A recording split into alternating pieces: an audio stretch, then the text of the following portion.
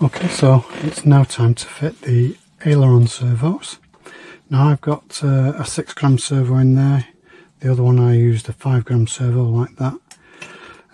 You don't really need a big 9 gram servo in there.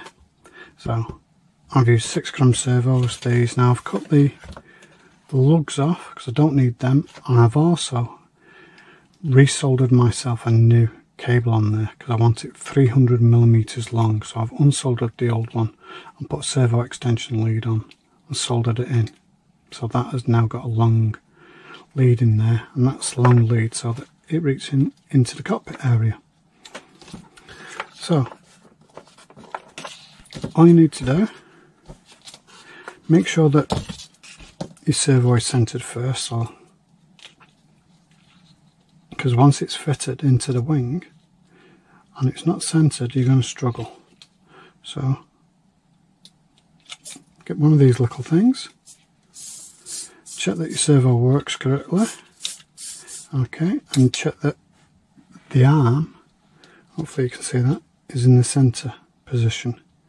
Okay, now the other thing you want to do is make sure that they're opposite to each other. So as you can see, my arm is right at the front, I've got that at the front, so this one has to be the same that way. Yeah, you don't want it that way around, if that makes sense.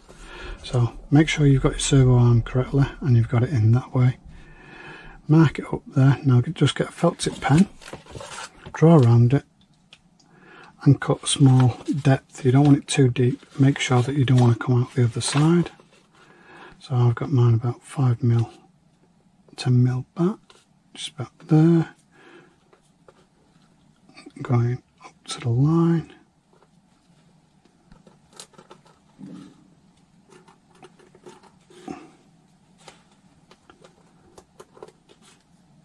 That's my servo head. So hopefully that you can see that on the camera. So that is the section I'll be cutting out.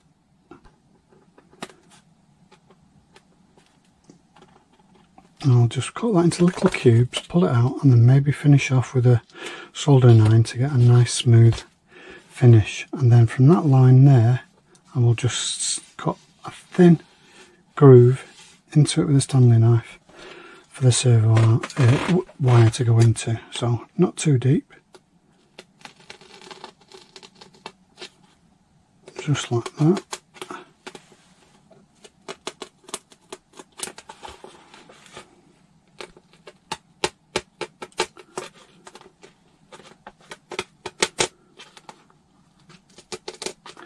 And then cut it into little cubes, so lots of little slices. But remember, you don't want to go too deep. And then once you've gone that way,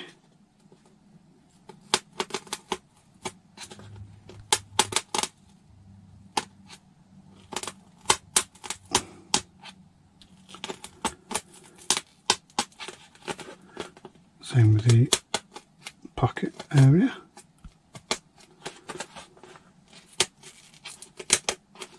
Okay, now the messy part. Just get a pair of pliers, don't go too deep, and just pull little cubes out. Okay, and so you don't want to go too deep, just deep enough for the servo to go in. Okay, so I'm going to carry on doing that, and when it's done I'll have a slice down there, servo arm will go in there, and it'll look like that one, and then you can glue it in. But again, before you glue it in, make sure that the servo arm will move its full travel and doesn't foul up, so you cut more out if you need to. Once you're happy with it, then glue it. Okay, so I've cut my little pocket out there, and I've used a soldering iron just to smooth out and straighten that out. I've used a Stanley knife with a steel ruler to cut a little groove down there, so I'll just put the ruler against it and cut it. So now it's a case of put some glue on it and put it in now at the top.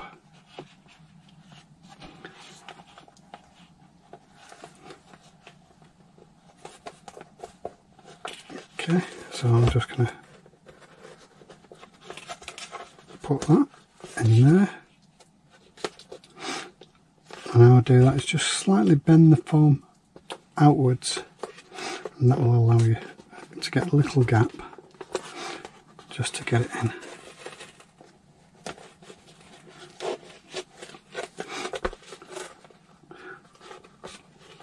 Or I could try and do it on camera.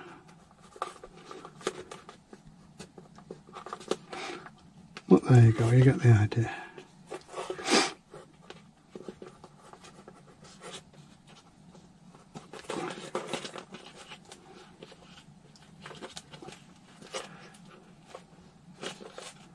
There you go. So that's nice and neat in there. So I'm going to connect both my servos on.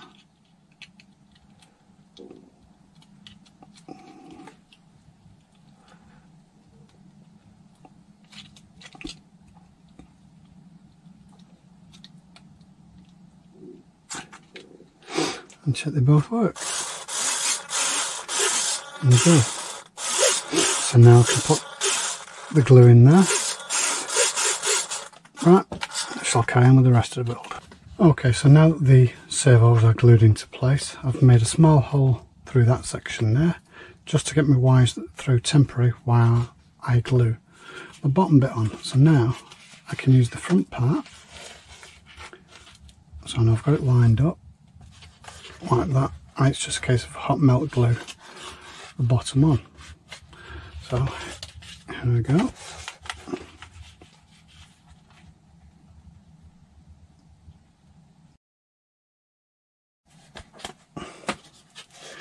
There we go.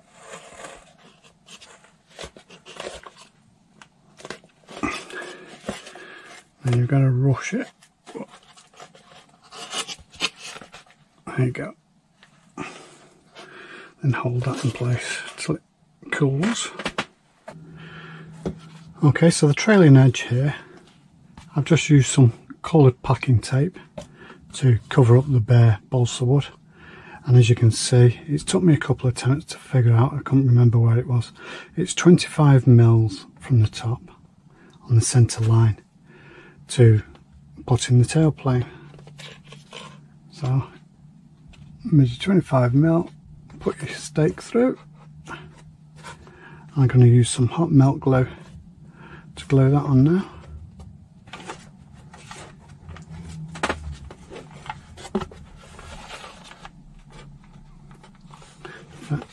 This is one of those things you probably have to do quite quick. Let me just...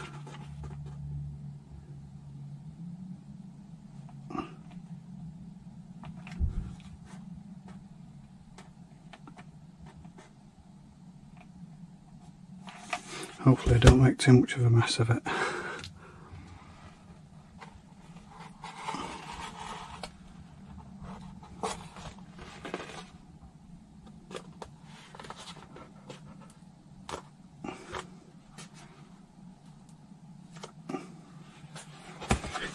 Ouch.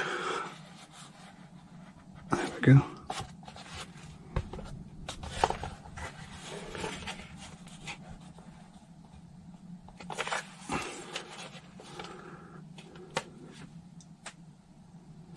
And because I've glued that end already, that sorts everything else out. As you can see, it's further out on the tailplane and further in.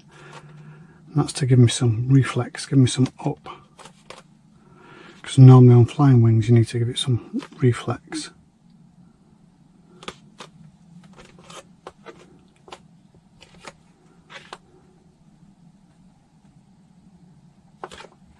There you go, that's quite good. Now all I need to do now is chop those off and put the ailerons on. So I'm going to measure the ailerons, get them on cover in red.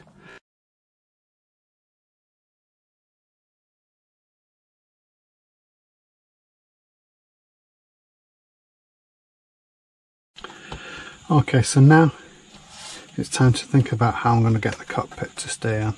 So I've routed the cables through to the cockpit area for the servos. I've channeled out that area. As a result, that won't stay on. So I've come up with an idea that hopefully will work. and that is to use these type of hinges here. I haven't got two of those, okay, I've only got loads of those and one of those, but my idea is to put that into there and into there. That will then hinge up. I'll drill out that centre pin, put one in there and one in there, and then that should just hinge down, and then I can just put a pin in that bit. Right, so looking at the centre lines, a little dot there and there, I will just hot melt a hole through, and hopefully that will go in. Hopefully that's the right thickness.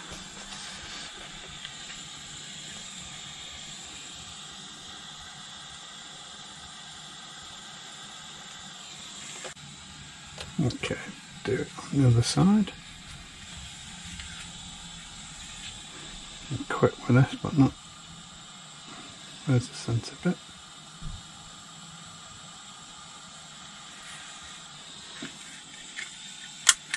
Oh, so here we go.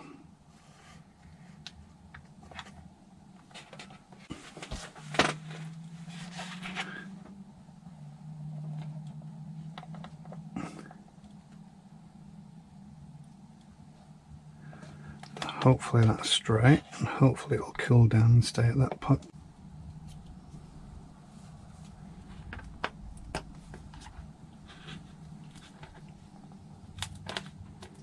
That's it. What I'm aiming to get is that hinge line being right on the hinge line.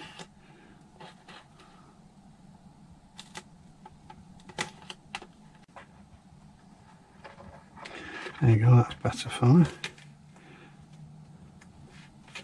Right, put some hot melt glue in that side. I'll have to cut this little edge out and get a better knife. No point in messing with blunt blades, you'll only make it worse. Make sure you've got a nice sharp blade. Right, I'm going to chop a bit off that bit. Just test it before putting any glue in there. There we go. That's what I'm after. So I'm going to put some hot melt glue in there. Hopefully I don't foul up this hinge. Right, okay, here we go.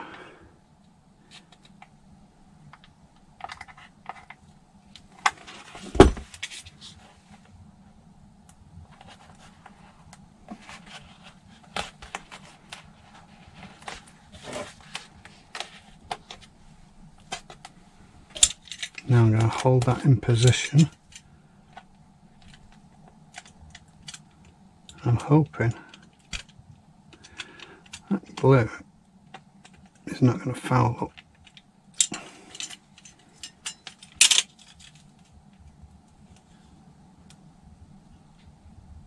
The hinge. So I'm using the cold blade to cool the glue down.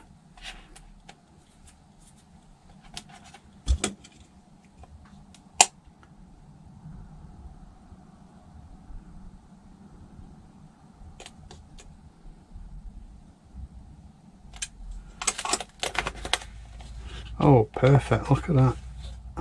Okay, so cockpit is now secure, and I'll just show you how I did it. So that is not going to come off at all.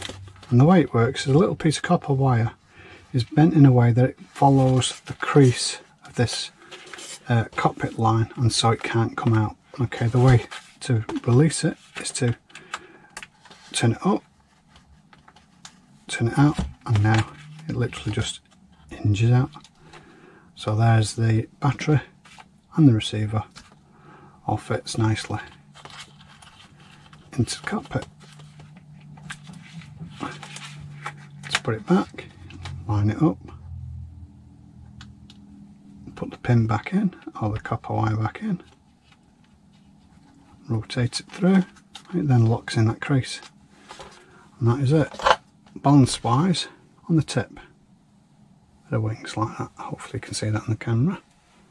That's it, all ready for its maiden flight.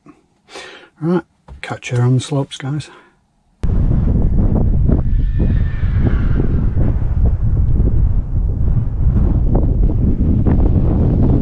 Probably a bit strong for this little 200 gram lightweight. 200 gram? Yeah. I've got 200 grams of ballast in there.